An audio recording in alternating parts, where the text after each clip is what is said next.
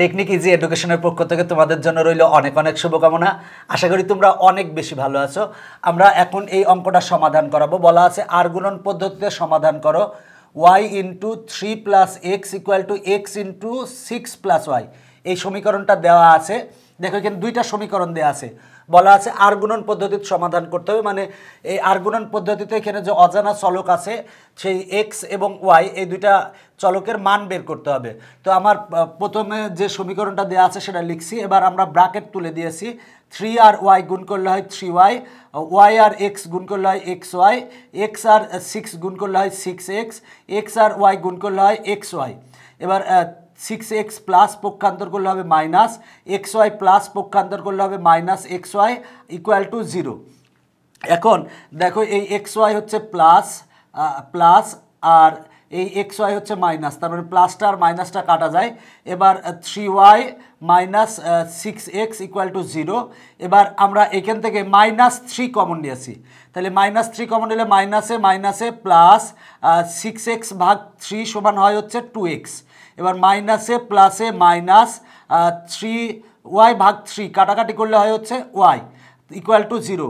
এবার উভয় পক্ষকে আমরা -3 দ্বারা ভাগ করেছি। দেখো এটার -3 দ্বারা ভাগ করলে হয় -3 কাটা থাকে 2x minus Y equal to 0 ভাগ -3 সমান 0।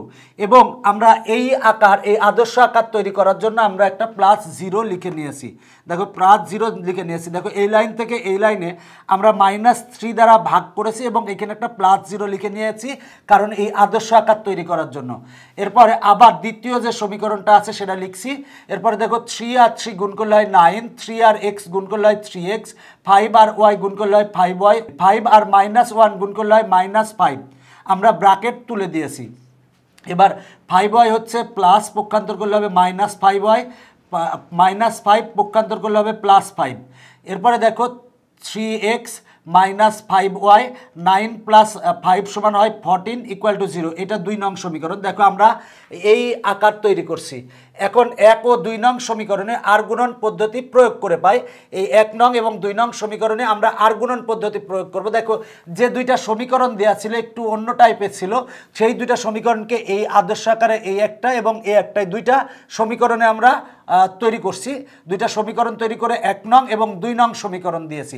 এখন 1 নং ও 2 নং সমীকরণে আর গুণন সূত্র প্রয়োগ করব। দেখো আমরা আর গুণনের ক্ষেত্রে আমরা এই সূত্রটা আমরা জানি, তো এই সূত্রটাই আমরা প্রয়োগ করব। তবে যে ব্যাপারটা আমরা এইভাবে এই সূত্র আকারে প্রয়োগ করব না, যদিও সহজ একটা টেকনিক আছে, সেই টেকনিকের মাধ্যমে প্রয়োগ করব। সেটা হলো প্রথমে লিখবো এক্স এর সহগ, প্রথম সমীকরণে এক্স এর সহগ, দ্বিতীয় সমীকরণে এক্স এর সহগ।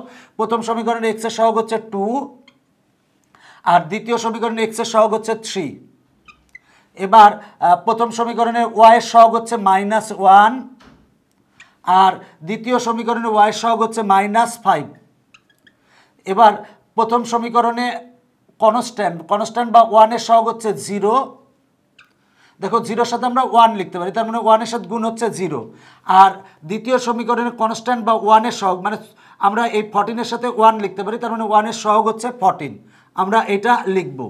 এরপরে দেখো যে ব্যাপারটা আমরা প্রথমটা আরেকবার লিখবো, মানে এক্স এর সহগ হচ্ছে দুইটা সমীকরণ এক্স এর সহগ, প্রথম সমীকরণে 2, দ্বিতীয় সমীকরণের হল 3, আবার লিখলাম। এবার ওয়াই এর সহগ, প্রথমের সমীকরণে ওয়াই এর সহগ -1, দ্বিতীয় সমীকরণে ওয়াই এর সহগ -5। দেখো আমরা যে ব্যাপারটা এটা লিখছি, প্রথমে লিখছি হচ্ছে প্রথম সমীকরণে এক্স এর সহগ, তারপরে দ্বিতীয় সমীকরণে এক্স এর সহগ। এরপরে এখানে লিখছি প্রথম সমীকরণের ওয়াই এর সহগ, দ্বিতীয় সমীকরণের ওয়াই এর সহগ। এরপরে কনস্ট্যান্ট দ্বয় লিখছি, প্রথম সমীকরণের কনস্ট্যান্ট, দ্বিতীয় সমীকরণের কনস্ট্যান্ট। এরপরে আবার এক্স এর সহগ এবং ওয়াই এর সহগ দ্বয় লিখছি। এরপরে দেখো যে ব্যাপারটা আমরা যদি এক্স বাই লিখি, এক্স ভাগ, দেখো এক্স বাই যদি লিখি তাহলে যখন আমরা এক্স লিখবো তখন আমার এই এক্স বাদ দিতে হয়, তার মানে এইটা বাদ, প্রথমটা বাদ দিয়ে দিবা। এখানে এক্স, এখানে ওয়াই আর এখানে হচ্ছে 1। যখনই আমরা এক্স নেব তখন যে ব্যাপারটা এইটার সাথে এইটা গুণ, বিয়োগ এইটার সাথে এইটা গুণ, তার মানে -1 এর সাথে 14 গুণ, -1 এর সাথে গুণ হচ্ছে 14। এবার সূত্রের মাইনাস, এবার -5 এর সাথে 0 গুণ, তার মানে -5 গুণ 0। দেখো যখন এক্স নিয়েছি তখন এইটা গুণ এইটা বিয়োগ এইটা গুণ এইটা। এবার যখন আমরা ওয়াই নেব তাহলে ওয়াই ভাগ যখন আমরা ওয়াই নেব তখন এই 0-র সাথে 3 গুণ বিয়োগ 14-এর সাথে 2 গুণ, 0 গুণ 3 সূত্রের -14 গুণ 2, 14 গুণ 2 ইকুয়াল টু যখন আমরা 1 নেব তখন 2 এর সাথে -5 গুণ এবং 3-র সাথে -1 গুণ, তার মানে 2 × -5 2 × -5 এবার সূত্রের মাইনাস, এবার -3-র সাথে -1 গুণ, তার মানে 3-র সাথে -1 গুণ। দেখো খুব সহজেই কিন্তু আমার এই আর গুণন পদ্ধতি আমার প্রয়োগ করা শেষ। আমরা এই সূত্র অনুসারে যদি আমরা প্রয়োগ করি সেক্ষেত্রে এরকমই আসবে, তবে সহজ পদ্ধতি হচ্ছে এই পদ্ধতি যদি তুমি মনে রাখতে পারো তাহলে এটা সহজেই তুমি পারবে। তো এখন আমরা আসো ক্যালকুলেশন করব। এটা যদি ক্যালকুলেশন করি তাহলে কি পাই দেখো, বা এক্স ভাগ -1 আর 14 গুণ করলে হয় -14 আর -5 গুণ 0 তাহলে হয় 0, -0 লিখলে হয়, না লিখলেও সমস্যা নাই। ওয়াই ভাগ 0 গুণ 3 সমান হয় 0, 0 লিখলে হয়, না লিখলে হয়। 14 গুণ 2 সমান 28, তার আগে একটা মাইনাস আছে তাহলে -28 ইকুয়াল টু 1 ভাগ 2 × -5 সমান হয় -10 আর মাইনাসে মাইনাসে প্লাস 3 আর 1 গুণ করলে হয় 3। এখন আমরা লিখতে পারি বা এক্স ভাগ -14 ইকুয়াল টু ওয়াই ভাগ -28 ইকুয়াল টু 1 ভাগ -7। আমরা এখন সবগুলাকে যদি এইটা মানে যে ব্যাপারটা 3টা পক্ষ আছে 3টা পক্ষকেই যদি আমরা -7 দ্বারা গুণ করি তাহলে দেখো এটারে যদি আমরা -7 দ্বারা গুণ করি তাহলে কি পাই, বা -7 দ্বারা গুণ করলে হয় x/2 ইকুয়াল টু, এখানে -7 দ্বারা যদি গুণ করি মাইনাস মাইনাস কাটাকাটি করলে আসে x ভাগ -7 দ্বারা গুণ করছি তাহলে মাইনাস মাইনাস কাটা আর 7 দিয়ে কাটাকাটি করলে আসে 4 7 28 মানে হয় 4 ইকুয়াল টু -7 দ্বারা গুণ করলে -7 আর -7 কাটা থাকে 1 ভাগ 1। দেখো এইটা তিনটাতেই -7 দ্বারা আমরা গুণ করেছি। এখন আমরা লিখতে পারি এইটা ইকুয়াল টু এইটা, আবার এইটা ইকুয়াল টু এইটা, তাহলে লিখবো বা x/2 ইকুয়াল টু 1/1।